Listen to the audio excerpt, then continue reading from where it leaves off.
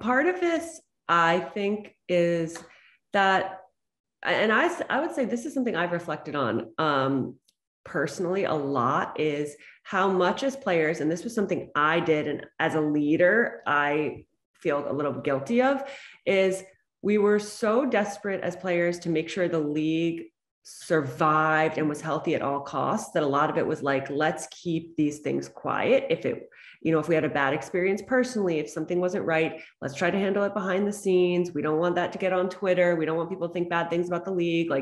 We want it to be here at all costs. And then I think it got to a point where we know that the league will be here. It is successful. There's been, the owners have invested a massive amount in this as well. I think we can't speak enough about, it's not just, we're talking a lot about the players, but obviously for things to run, there's a ton going on that I'm now learning about on the league side to continue to grow this. So there's that. And then it's, this year, a lot of really brave women came out and said, this happened to me and it wasn't okay. And whatever that is, there's a whole spectrum of things. And to know that you can say that, and that you'll be believed, and that the league is still going to be here and we can make it better, is really, really powerful. And I think we didn't know that before. We didn't know, one, if players would be believed or listened to, and often they weren't, we've learned. And we didn't know if the league could survive people saying, hey, I love this game, but this isn't good enough, or this happened to me, or this isn't healthy for me. So I'm glad that we've learned that we can all withstand that and we can get better from it. And there's huge power in that. So I hope that players now feel really comfortable speaking up, more so than I ever did, more so than, I think my peers in my playing days did. Yeah, I think that's perfectly said. And I relate to all of that. And, I think the thing too, is that there's power in numbers, right? And as Yael just said too, brave women coming forward and speaking out was huge, right, for this. But now you have a collective. I mean, these conversations, Yael and I were teammates, and these conversations were happening just behind the scenes. But one, how do you get that out? How do you say that? I mean, it was a pretty fear-driven environment for a long time. And now, as Yael just alluded to, when you have somebody that's brave and steps up about some really important issues, I think that just elevates everybody else. Like, okay, how can I do my part? I need to speak up. And then when you have the collective, then you just feel more and more empowered. And, I think rounding out kind of what I was saying from the beginning, that to me is what sums up this CBA. Yes, the bullet points and stuff are amazing, and all the details that were mentioned earlier too, but just the power in that for the players to have a collective voice and to say, okay, like, we have ownership, because in the past there hasn't been that. It's very much like hiding and hoping and just getting by, right? And it's as much as you love the sport, there was times when that was very difficult. A bit of fear driven throughout the entirety of this negotiations. I think that's very honest to say and very truthful, and what maybe makes the conclusion of this and that much sweeter and that much more to celebrate, because it was such a long road for the players and former players to get here. When we look at more of the details of this CBA specifically, I mean, free agency is one that is just being celebrated throughout fans and players and former players right now. It's starting in 2023 for players that have given 6 years of service. Now, Lori, I'm looking at you for this. As a player that didn't have the option for free agency, how does having free agency in the NWSL change the league moving forward for veterans, especially?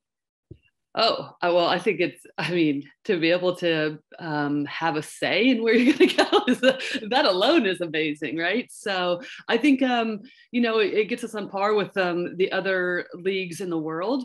But also, again, just having a say about where this is a career, right, for these players, and to be able to have the freedom to be able to move, and again, to have the say in that, it is massive.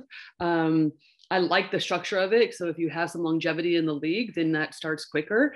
Instead of just it's a free for all, and that maybe wasn't going to be a big negotiation. I don't know, because I wasn't obviously in the meetings. But yeah, I mean, I think anytime that you can have the ability to have some say in your career is huge. And I think that just opens up doors for more movement in general. Players, I said this in the draft too, about players being able to, that were under national team contract and then signing with their teams, where yes, some players might go overseas, but there's going to be a lot more room for movement in the long run that I feel like will just make the league stronger.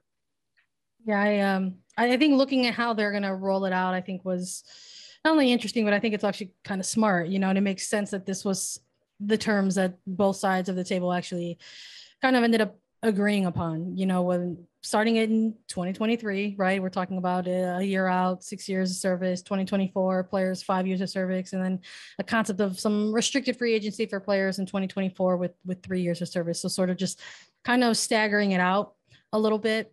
And this current CBA is going to run through 2026, and maybe you don't want to put the horse in front of the carriage here, but it's been 10 years, right? In terms of this league, in terms of talking about, salaries in the league, and in terms of a competitive salary going from $22K in 2021 to now $35K in 2022.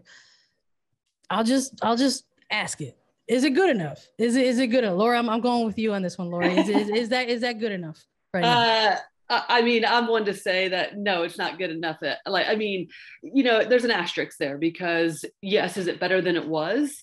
I think we're making massive headway in other areas as well. And it's not, it's more nuanced than just saying good or bad. Right.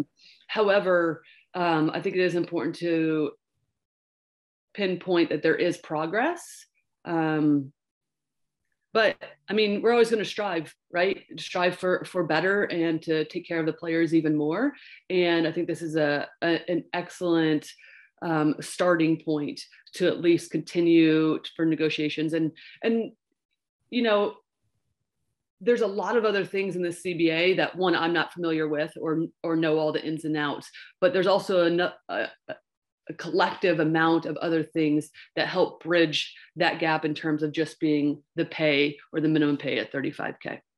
Yeah. And increasing year over year. I mean, there are so many nuances in this negotiation and in the CBA. And that's why lawyers look at it. And that's why we have smart people like Yael on the committee reading this 150-page document. So then when we get to the end of it, we do have a bit of celebration. And this dropped the night before preseason started. So we're into it. 2022 season of NWSL is here. We are in the thick of it. Yael, for you, it's the first week of preseason. You're in the front office at Gotham. The fans are hype. The media were hype. You guys are hype as former players, but at Gotham this week, preseason, how are the vibes? How are the players feeling? What is the energy like? Yeah, I mean, there's a lot of excitement. I think there's always a lot of excitement surrounding preseason, but this one is really special because of, the CBA and the timing of it. I do want to point out one more thing, not to skirt your question, because I do think people here are really excited. Unfortunately, we have to be indoors due to the weather situation, but there's a lot of excitement and good energy. But I want to point something out that I think is really, this was a lot of the conversation on the league's part too, is that when we look at player compensation, it's not just the base salary. Like, the teams provide housing.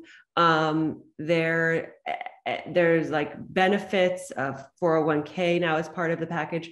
So we're looking at, is the number 35K good enough? No, everybody would hope that, that goes up over time. But I believe that, and a huge talk here when it comes to this total compensation was also like growing the pie for everybody. So we've always said this as players, is we want the league to succeed so we can, as players, I'm saying we still as players, but so the players can share in the success of the league. So now seeing that, it's like, how do we have everybody succeed more? And that's what the work is over the next 5 years. So the next time this is the conversation, there's a bigger pie to split up and for the players to have a slice of. So I think that it is very, very positive. Although you could argue, like, is that number good enough? I think these are top 1% in their field athletes. So it will never be good enough. You could pay millions and millions and still not good enough to, I think, but the overall compensation package is really, really much improved and a huge investment from the league over these 5 years yeah, it's a great point. And and also the mental health aspect, like to be able to take, and that's what I was mentioning too. There's a lot more that it's involved than just the base salary, but you make some really good points.